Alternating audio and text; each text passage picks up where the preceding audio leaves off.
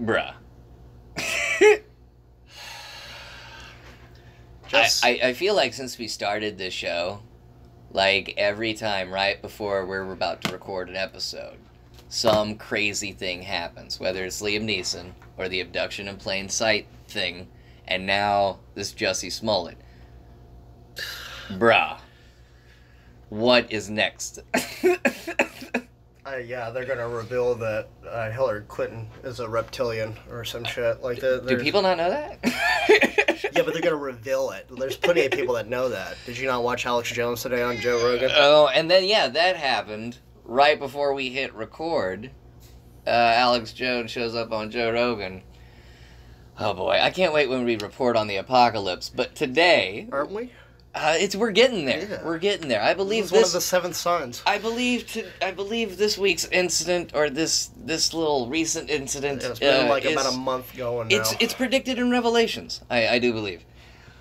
So I was aware of this guy through memes, like you were, Jake.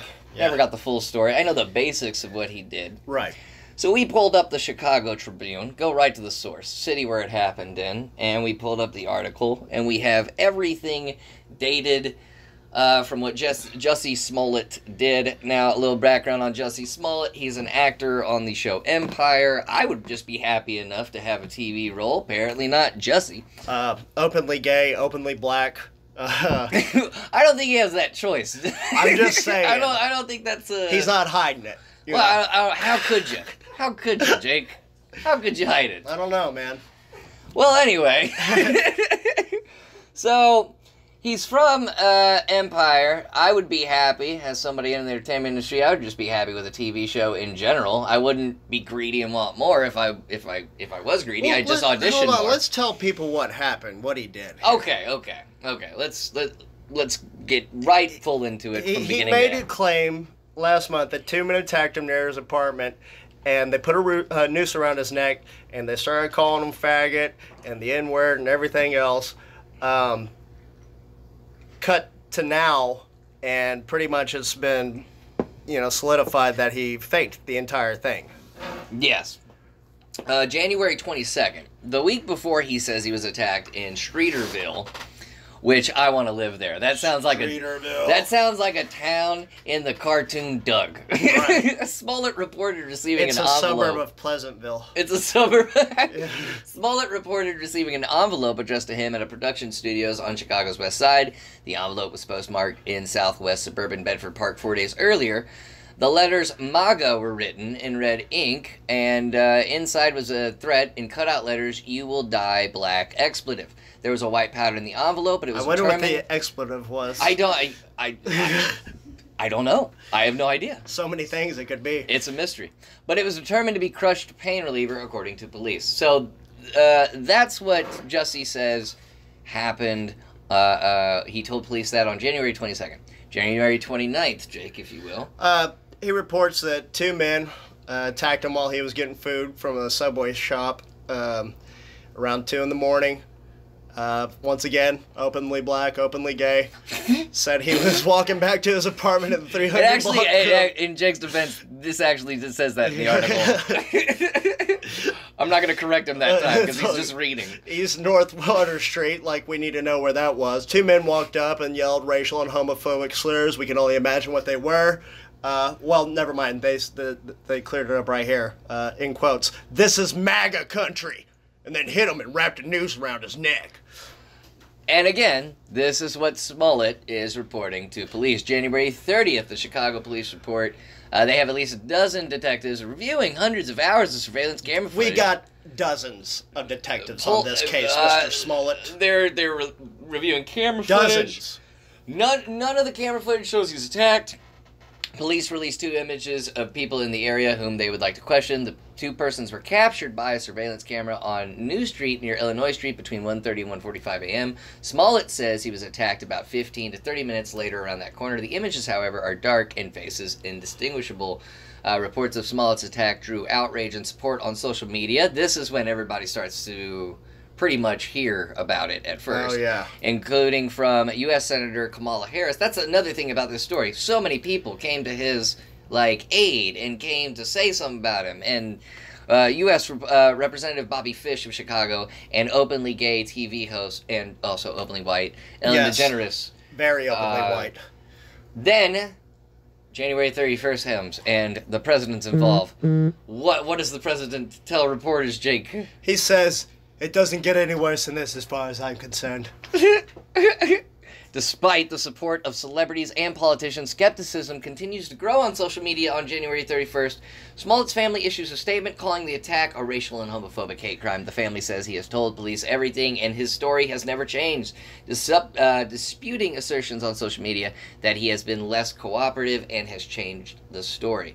February 1st, Smollett issues a statement telling people that he's okay and thanking them for their support. He says he is working with authorities and has been 100% factual and consistent on every level. February 2nd. God, there's so many. He did so much crap. The second, he gave a concert in West Hollywood, California. You see how his career's picking up now. He's performed since the reported attack. I had to be here tonight, blah, blah, blah. I can't let them win. I can't let them... I have so many words in my heart. The most important thing I have to say is thank you so much and that I'm okay. I'm not fully healed yet, but I'm going to. I am a strong, openly black, openly gay man. Yeah. And I'm gonna stand strong with y'all. February 12th, Chicago police say Smollett turned over some, but not all of the phone records that detectives requested as part of their investigation. Smollett had said his music manager was on the phone with him at the time of the attack and can corroborate this story, but police say the heavily redacted files aren't sufficient. Smollett says the information was redacted to protect the privacy of contacts and people not relevant to the attack. That's kind of fishy. Yeah. Yeah, well, I just wanted to clear out these messages, because they really have nothing to do with this. The people that I paid off to, attack me. But if it's not enough, remember, we don't even know he's lying at this point. February 14th, he's on Good Morning America giving his story to Robin Roberts. I'm not going to go out. Listen to this shit. I'm not going to go out and go get a tuna sandwich and a salad to meet somebody. That's ridiculous and it's offensive. Well, they're saying that because he said that he heard that it was a date gone bad. Yeah. It's like, okay, that's not what happened. And the thing that further intrigues me is he says you do such a disservice when you lie about things like this. Oh, yes. Like, why the fuck are you going to go on Good Morning America knowing that you're fucking lying? Because... about these. And when we get wrapped up with all this, I have my own theory on why he's going to so much. But Chicago police announced hours later that are interviewing the two persons of interest. Who are they? One of them worked as an extra on Empire, and the other guy is the brother of that guy. They're two Nigerian brothers. Two Nigerian brothers. One of them an extra on Empire. That's a little suspicious. I wonder what happens next. Early in the day, says the two persons are now considered potential suspects. He says the men in custody have not been charged with a crime. 12 hours later, this is February 14th, police released the brothers saying they were no longer considered suspects. Due to new evidence as of today's interrogation, the individuals questioned by police in the Empire case have now been released without charging, and detectives have additional investigative work to complete. I bet, they went, yeah, Jussie Smollet orchestrated all this. Oh, yeah. That's the point at February 15th. So here's February 16th, and now they're investigating whether Smollett paid the two brothers, and here we go. Here's where we're at now. It's all out there. Jussie Smollet hired an extra that worked with him on Empire and that dude's brother to attack him. He convinced his family to send out this social media thing, and now he's staying in the same jail as R. Kelly. Yeah, I don't know if you know that. I did see that. The check-in pictures were exactly the same, pretty much. Yeah. If you're hearing like a vibrating, sorry, we're recording this on my phone, and the vibration happens sometimes. But yeah. So now he's in the same jail as R. Kelly. And what's worse about this is the communities that it involves. Black community, LGBTQ community, and then you have all the politicians that came out. And in today's world where shit like this actually does happen, and he's using it to get more famous. Right, to propel his career. He should have just gotten... Because he was getting written off of Empire. He should have just gotten should have just gotten in a Lincoln with some dude and asked for relief. Yeah, seriously. Or like fucking hook up with Elton John or something. That'll get you in the news, right? Like... Or you know what Liam Neeson thinks about. You know? Yeah.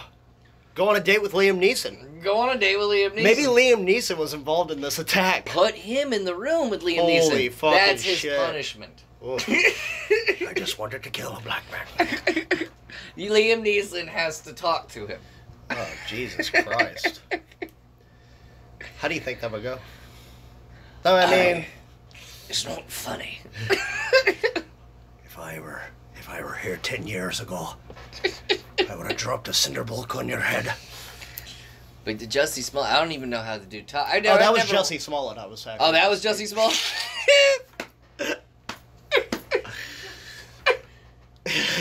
I've never watched Empire. Have you ever watched Empire?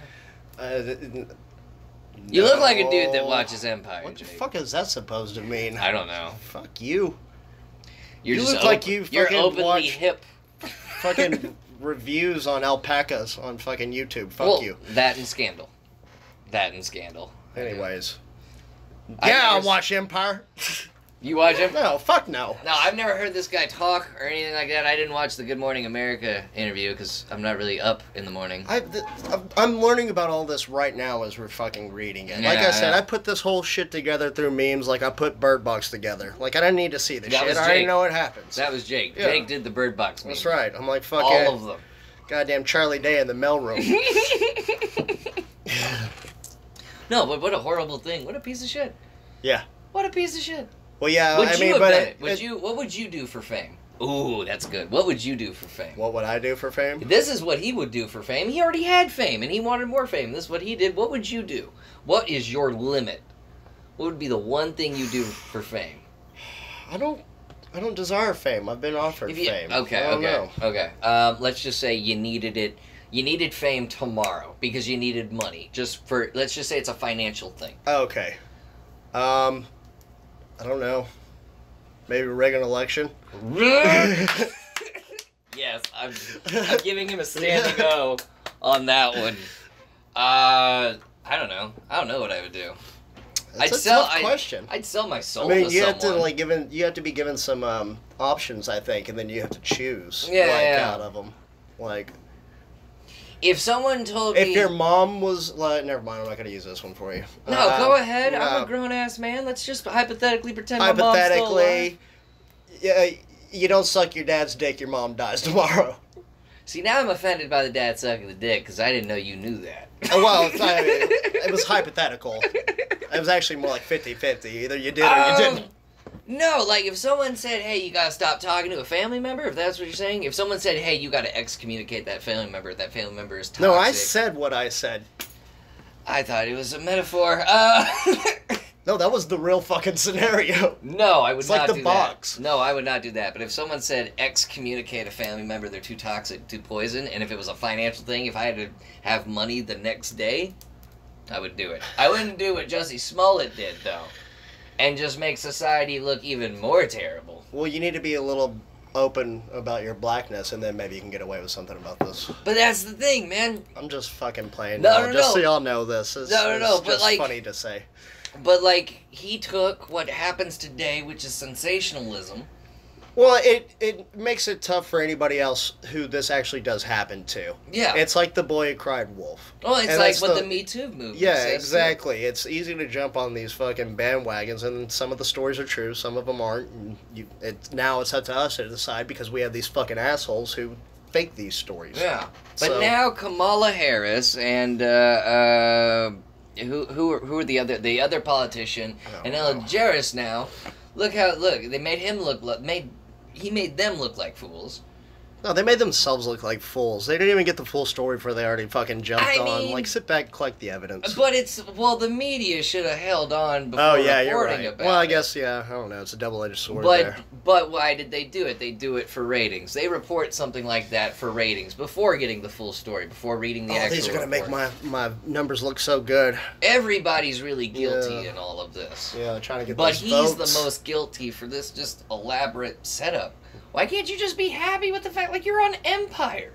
And then you gotta ruin an extra's he was career. getting written off of Empire. Well, that's why he did it. That's when you audition for other things. You know how good it would look if he had this happen to him when he auditioned for other things? Dude. You're so strong. He walked, oh my God. You're so brave. He wins. Let's give him the part. We gotta give it Holy shit. He's an icon. The Smollet. The Smoles. The Smolster. Now he's the fucking Smolester. In a jail with R. Kelly. Mm. God, man. That's just, but I mean, it's deserved. It's well deserved. Well, that's we'll what see what happens. How is he gonna? What's his repercussion for this? Oh no, his career's dead. Right, but what? Like, still, like, you're wasting fucking thousands of tax dollars having dozens of detectives review fucking hundreds of hours of fucking footage. Oh yeah, he's getting some jail time. Like, what the fuck? Like, you're putting everybody out at this point. Like, and there's so many people behind the scenes that are doing meaningless fucking work. They're trying to find an attacker that isn't even fucking there. They bring in people, they release people. Like, what the fuck? And you ruined some extra's career. This extra's is trying to, wow, an actor on Empire's asking me to do something. He probably didn't even give that extra the full detail of what was going on. Yeah. He's that prince who keeps sending me those emails about all the fucking billions of dollars that I'm supposed to collect. I heard today that... This is Mercedes, by the way, everybody. Say hi to Mercedes. One of the extras, one of the Nigerian extras, went back and deleted a bunch of homophobic tweets. Oh. Save yourself, bro. Save yourself. Whew. Save yourself. That's like there's a huge fire, right? And then you just like try to put out the fire with like a little blanket, and then you just take the blanket. Yeah, you're like, I said stuff about homos, but I didn't attack this one. No, like, no. I don't have any hate. Oh man, Yeah. people are gonna think the wrong thing. Yeah. Anyways, if you send me your address, I'll send you a voucher for these millions of dollars. You just have to send me like a couple hundred. Definitely love the gays, though. And if you send this to like 4 or 5 different people, you'll get some more vouchers. And I've never sent a homophobic tweet. Billions. Well, that is this week's Crowd's fault. It's all the crowd's fault. That's it. This is all your fault. Y'all started Empire.